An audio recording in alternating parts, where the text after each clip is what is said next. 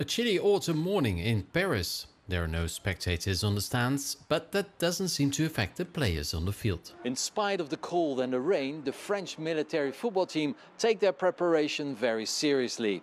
This is the team that will go to Wuhan to participate in the 2019 Military World Games. Today they are meeting Paris FC, a second league professional football club. It will be the military's last training match before flying to China. It's halftime, the soldiers are leading with 2-1, but if the coaches want to change tactics before Wuhan, they should do it now. Team spirit is great. We now need to create more opportunities to score. We need to get through the first round. After that, we'll see, but we need to get through.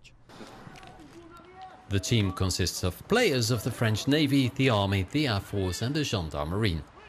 One more corner kick and then a final goal. The soldiers win this match with 3-1, an excellent score just before going to Wuhan.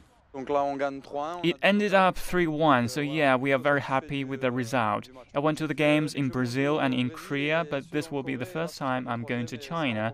We'll meet many other athletes, many different cultures, so that's great.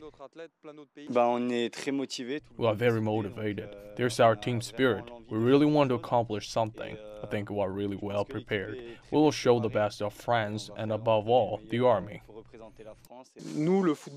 To us, football is like military values, team spirit and cohesion, which mean that if we go into a fight, we are ready.